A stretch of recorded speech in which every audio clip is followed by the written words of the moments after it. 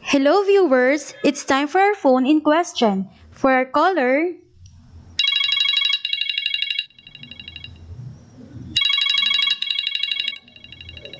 Hello, Valenella. I'm Hart. Can a ruling be issued on alternative plans of proposed transaction or on supposed situation? no.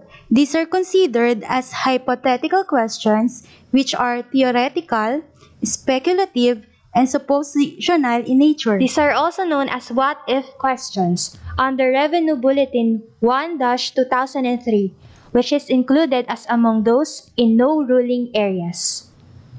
Thank you for the info, Valenella. Goodbye. That's all for today. See you again on the next tax time. Thanks for watching.